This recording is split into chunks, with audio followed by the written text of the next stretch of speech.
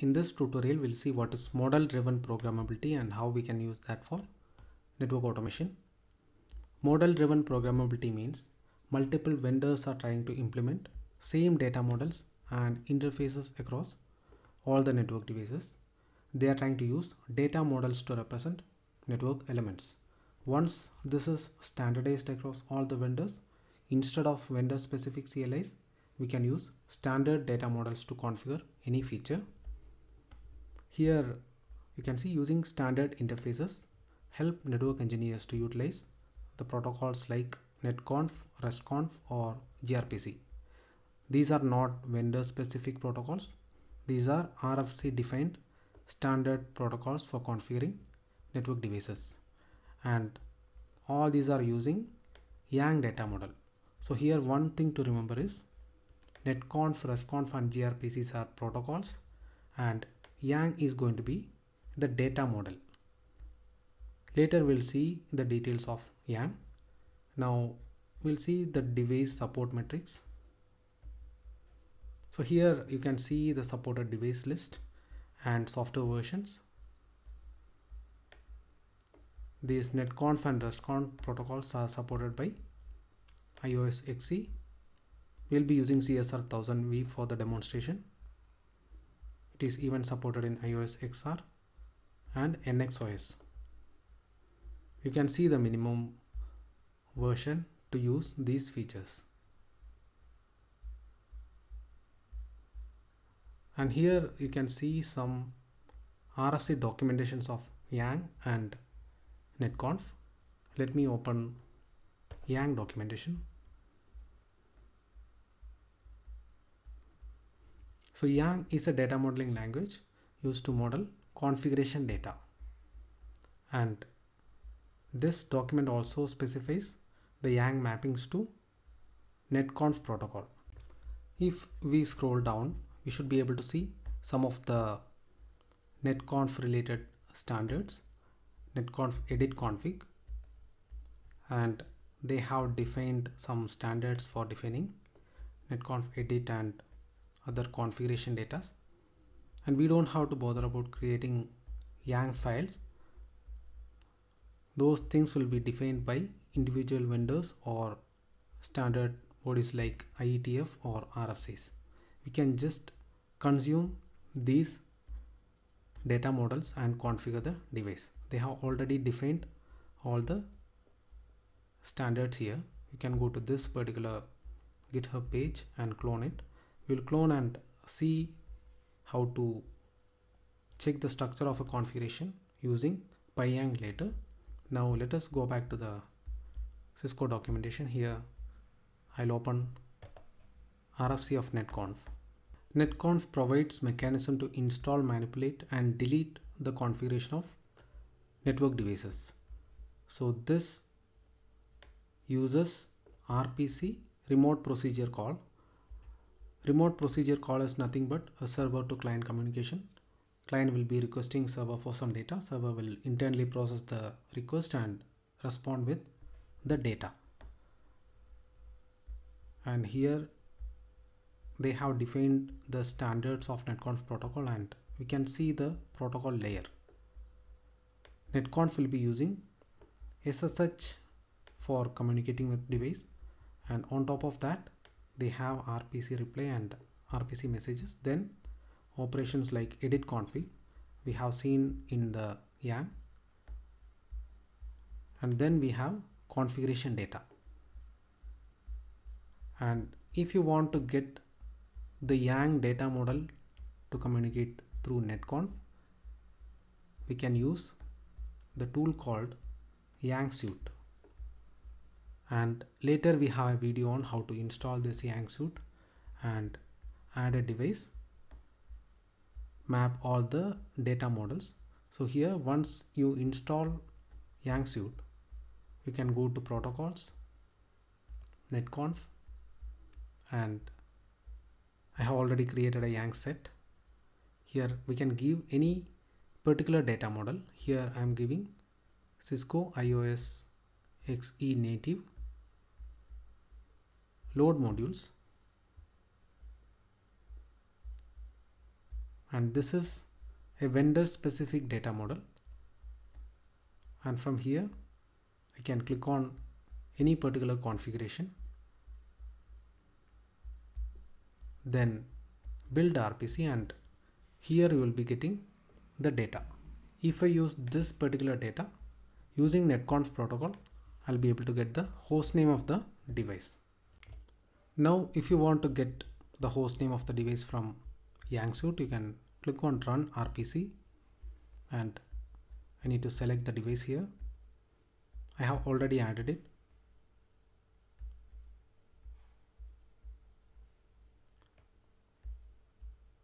I'll click on run RPC, and this will connect to the device and get the data. So here this is connecting to the device, and you can see this is sending a hello message, and using the port number 830 for netconf. Then this is a get config operation, and this is the data which 𝗂𝗂𝗃 is sending to the device, and we can see the response from the device here. So the device name is CSR173. We can verify that.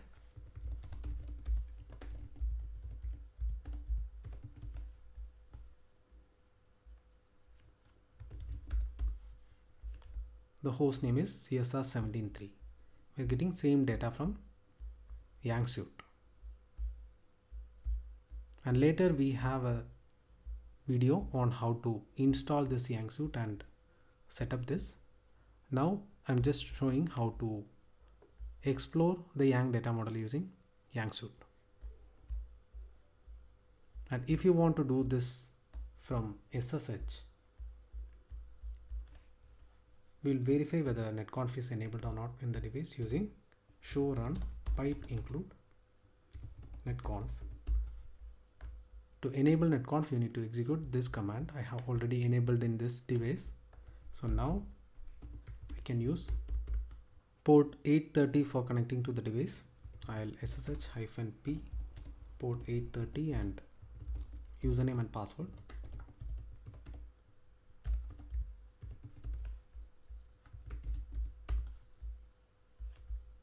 And I'm getting the capabilities list from the device by default.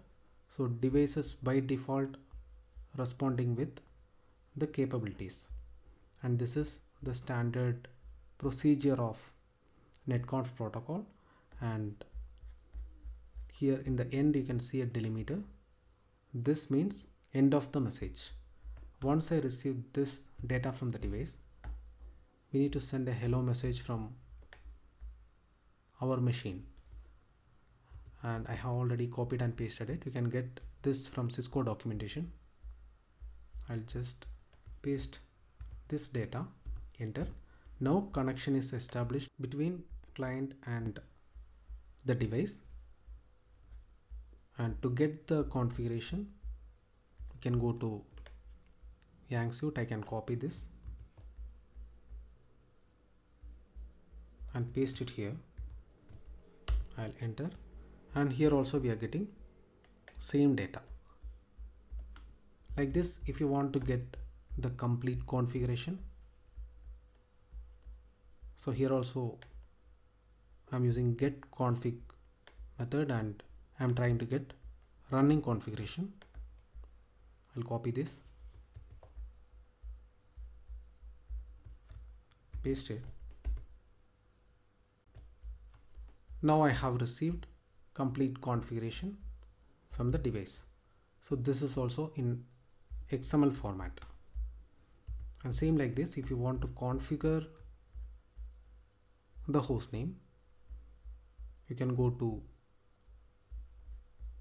the 𝗂𝗂𝗃, and here instead of get config, you can give edit config and give a string. I'll give the name CSR,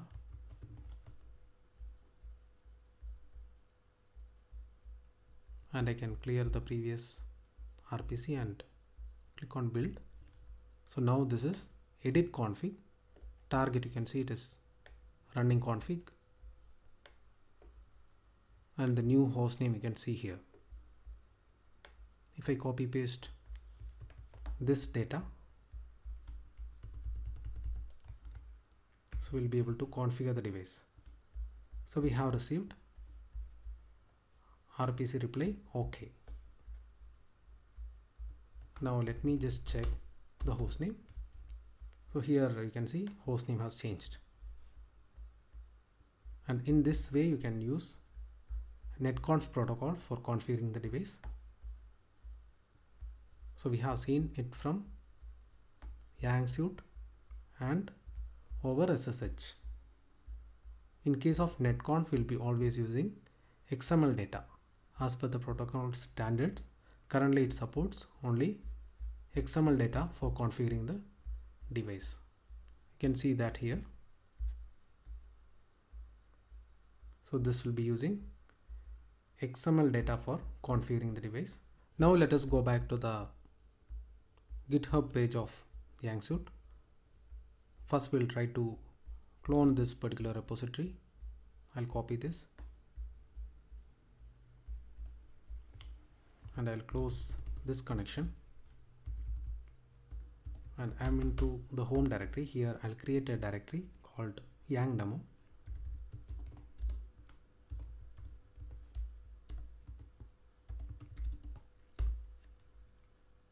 cd YANG demo. We'll try to clone here. For running the git command, first you need to install the git into Ubuntu machine. So you can execute sudo apt install git.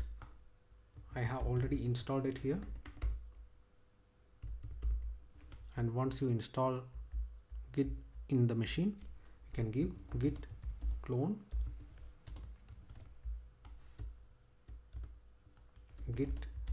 and the location. Once we give enter, this will be cloning the complete files from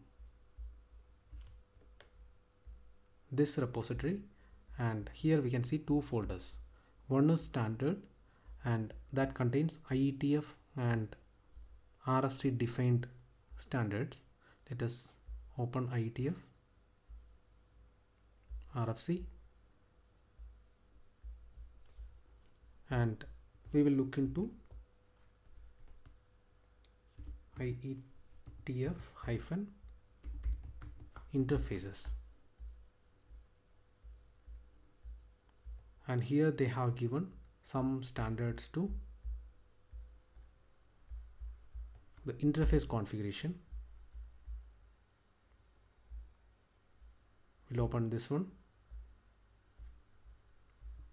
and they will be following the previously seen YANG data model standard defined in this RFC.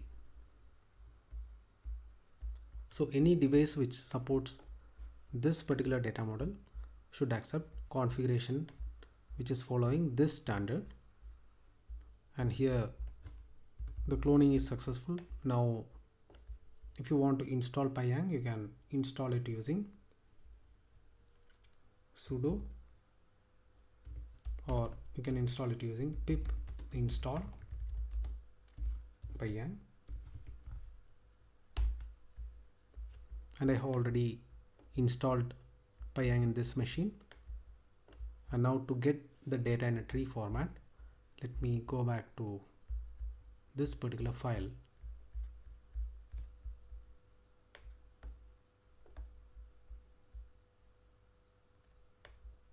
You can copy this directory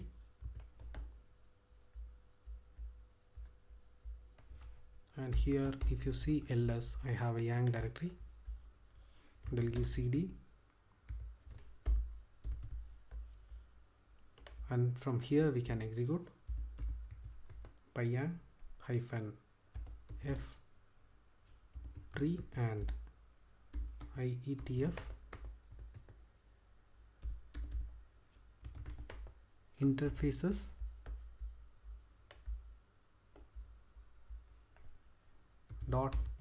.yang. So here we'll be getting the structure of the interface configuration, and These values are writable data. You can see here RW. You can do read or write on interface name, description, type and all. And the data types also you can see here.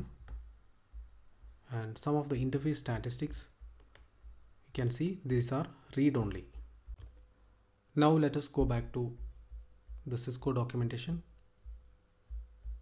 And in this documentation we can see they are comparing Yang elements to Python class, containers as dictionaries.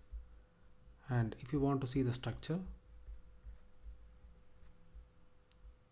here they have given an example using pyang command, and this entire section is called containers in Yang model, and inside elements they are calling as list, and this is another container. And you can see the module name and leaves of each container and all these concepts. These containers are like the containers of Yang data model, not like Kubernetes or Docker containers. These are some terms they are using within Yang data model. Now we'll go to the next page. Intro to NetConf. So here also they have given the TCP/IP format of the NetConf protocol, and transport they are using TCP/IP SSH connection, and messages RPC. Here we'll be sending RPC reply and RPC, and operations are going to be git config or edit config. All these we have seen earlier here. Here we were doing edit config. And then we'll be sending the configuration data. So these are the configuration data. And NetConf operation details also you can see here. I hope now you are clear on how to do the NetConf connection with network device and the structure of Yang data model. In the next tutorial we'll see how to initiate NetConf connection from Python script.